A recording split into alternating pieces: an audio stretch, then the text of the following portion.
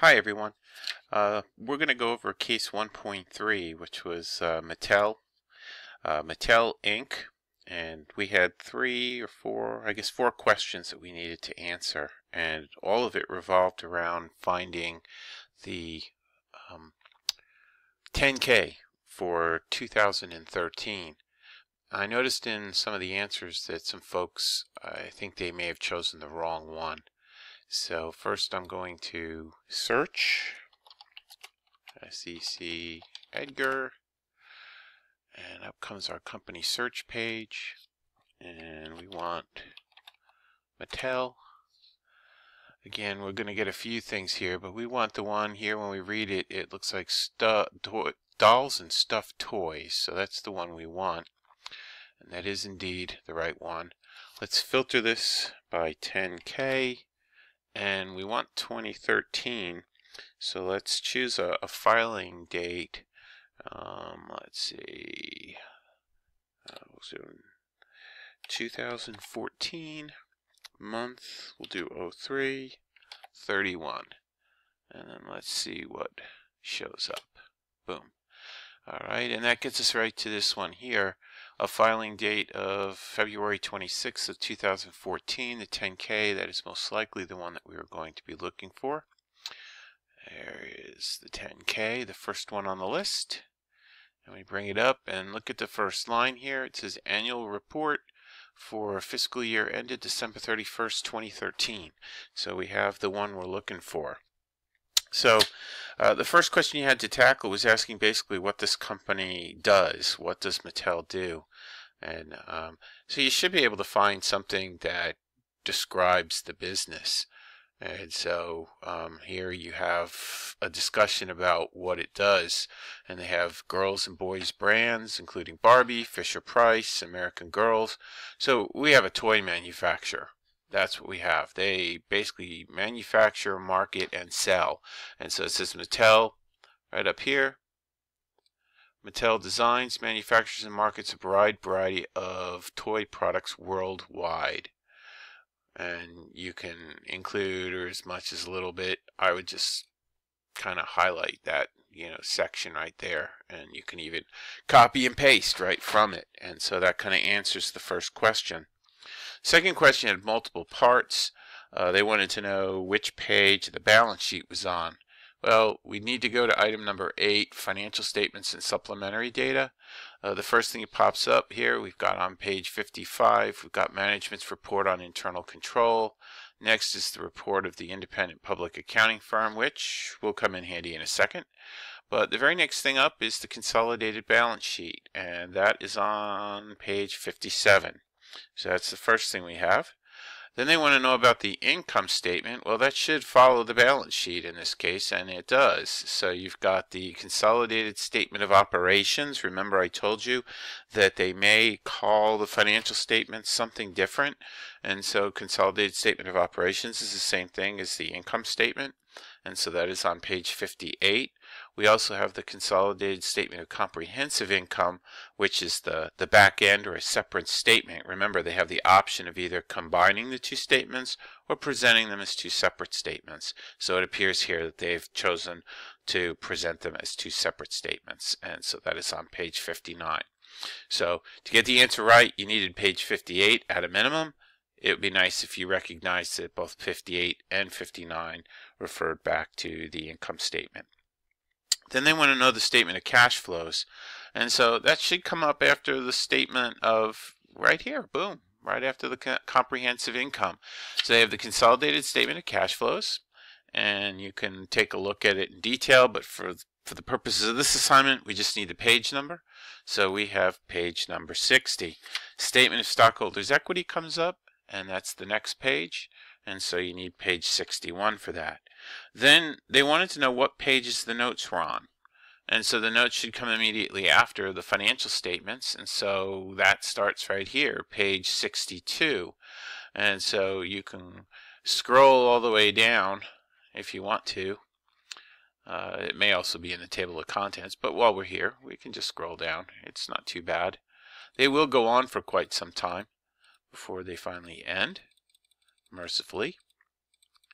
And let's let's see, where are we at here? 101. All right. So that says part 3. So it looks like note 15 right there. Note 15 ends on page 102, and that is the end of the notes. So it's pages 62 to 102 inclusive. Those are the notes to the financial statements. Item F wanted to know about management's discussion and analysis. And so again, you can either go up to the, let's see, management's discussion and analysis, boom. Takes us to item number 7, and it's page 27 is where it starts, and then it goes on for a little ways. Again, there's going to be a lot of summary information here. And if I was a betting person, I was going to say it's going to end right before another section that we just looked at. And so there's 56. So there's 54. So we've basically got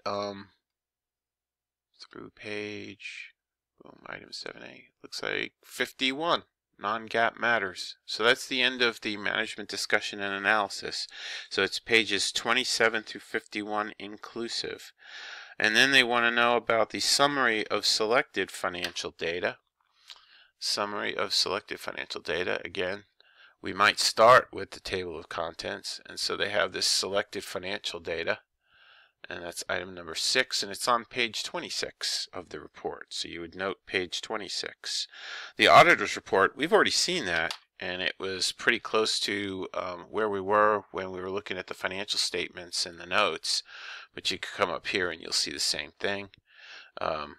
Click on the financial statements. Notice it's not specifically listed in the table of contents here, and so you just have to know that it should be aligned with the financial statements. And so there is the report of independent registered public accounting firm, and we have it reported on page 56. So the letter H is page 56. The question number 3 wants to know who basically performed the audit and issued the opinion, and you can see that at the bottom here. It's PricewaterhouseCoopers out of Los Angeles, California on February 26th of 2014, which also coincides with the date that this report was posted. The entire file was posted on around that date. All right, so then in question 4, they want to know specific amounts. And so they start off wanting to know assets, liabilities, stockholders' equity. Those are all balance sheet numbers. And so they want to know total assets for the year in question. Well, that would be this number here, 6,439,626. Remember, these are in thousands, which means that to get the actual number, you'd have to multiply it by 1,000 or add 3 zeros to it. So these are some pretty big numbers they're talking about. So at any rate, so we've got assets of basically almost $6.5 billion worth of assets. For liabilities, they want to know all the liabilities, so we've both got the current and the non-current liabilities. So our total current liabilities are just over $1 billion, and then we have non-current liabilities of almost 2.2 or 2.15 billion dollars. So you'd add those numbers together, and you should come up with $3,188,067,000 in total liabilities. Stockholders' equity, well, that number is down here. That is $3,251,559,000 in stockholders' equity. And again, you could report the number as either the millions or the billions. Your choice. You just have to remember, if the question was to come up, what is the correct number? It's reported in thousands, and so you've got to add the 3 zeros so you are talking the right numbers. Maybe when you're first doing this in the early days, you may want to go ahead and note which one it is, so this way you can write it up as the billions instead of the thousands or millions. So you've already multiplied it by 1,000. Let's see, then they want to know what the net sales were, so we need to go to the income statement for that, and they have the line net sales, so we can go right over there, and we've got $6,484,892,000 in net sales for the year. Net income, well, we can look down there and we have $903,944,000 in net income. They want to know what happened to cash during the period, so we would go to our cash flow statement. And so what happened to cash during the period? Well, we had a decrease in cash because we have this increase or decrease in cash and cash equivalents of $296,495,000. So that's that line right there. And then they also want to know about retained earnings. And again, retained earnings is going to be in one of two places. You can pull it from the balance sheet. So you can look at the retained earnings balance here, which is $3,918,122,000. I believe we could also find it on the stockholders' equity. You can look at here, and if you come down to the bottom, the balance at December 31st, 2013, $3,918,122,000. And so that is the answers to case 1.3. Again, it's just making sure. I think that some of you, where you missed may have been with like the liabilities. I know I saw some people had problems with the cash, coming up with how much the cash increased or decreased, and some folks had problem picking out the right retained earnings number. For the most part, if you had the right financial statement year, the year ending December 31st, 2013, you generally were in pretty good shape and most of your numbers were correct. So in the future, just make sure you pay attention to which year financial statement you're pulling up, which 10K are you pulling up, so that you're working from the right year. And then after that, it's just a matter of being careful using the table of contents and then just reading the headings, the content headings within the 10K itself. So I hope that helps everybody. Make sure that you go over your case 1.3, that you understand what you got wrong and why you got it wrong. And if you do have any other questions, you can certainly reach out to me by email or come and visit me during my office hours. You're also welcome to raise your hand and ask the question in class. We can always address it there. I do try to remember to bring the papers with me to class when I'm teaching. So everyone have a good day, and I will catch you later.